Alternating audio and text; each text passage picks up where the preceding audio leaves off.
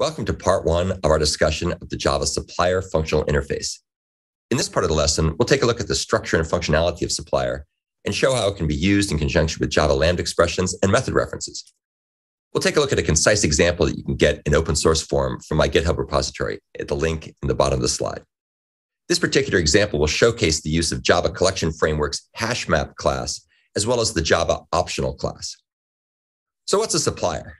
A supplier can be used to return a value and take no parameters. Here's what the supplier interface looks like. It's parameterized by a single generic parameter t, and it has an abstract method called get that takes no direct parameters to its parameter list and returns an item of type t. So you can think of supplier as essentially a factory that makes something that can be consumed later on. Here's a simple example we'll take a look at that comes from my GitHub repository in the EX6 folder. This particular example is going to create a hash map, which is going to keep track of beings like demons and angels and wizards and so on, and their particular dispositions. Demons are naughty, angels are nice, perhaps wizards are wise, and so on and so forth. And this will be represented as a map.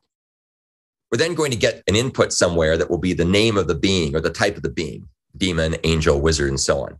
Let's assume that we get that from a prompt from a user or a GUI or a file. Doesn't really matter for the purposes of our discussion.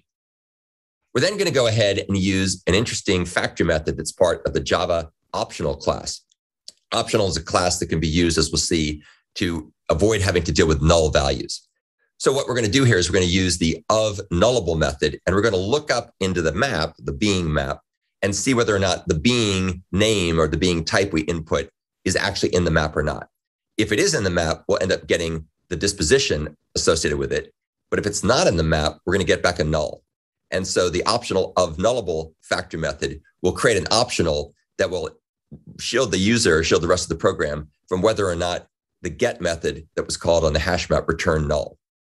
So you can think of an optional as essentially a container object, which may or may not contain a null value, but irrespective of that, you can use it without having to worry about null pointer exceptions. That's the beauty of optional. So what we're going to do down here in the actual usage part of our disposition optional is we're going to say disposition of being equals and then disposition.get. We're going to go ahead and print this out using the standard out println method. The or else get method is interesting. And what this does is it returns the value if the being is non-null.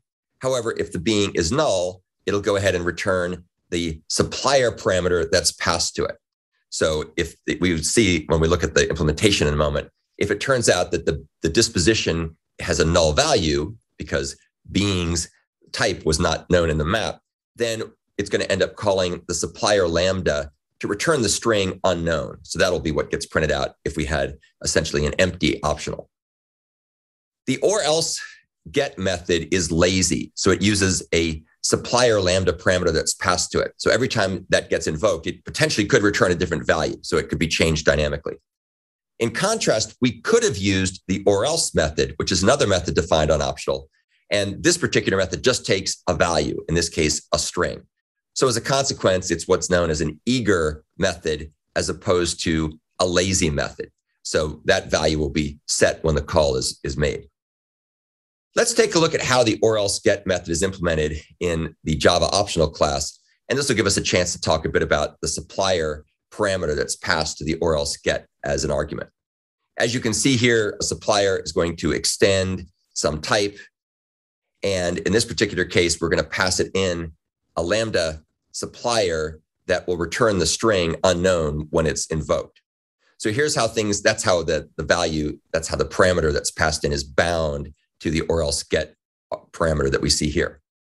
So you can see what happens here is if the value is not null, then we return the value. Otherwise, if the internal value that the optional holds is null, which means that the being map didn't know anything about the type we passed into it, the way it works here is we say other.get, and other.get will go ahead and call the supplier lambda passed to it in order to get the result, which in this case, of course, would be the string unknown.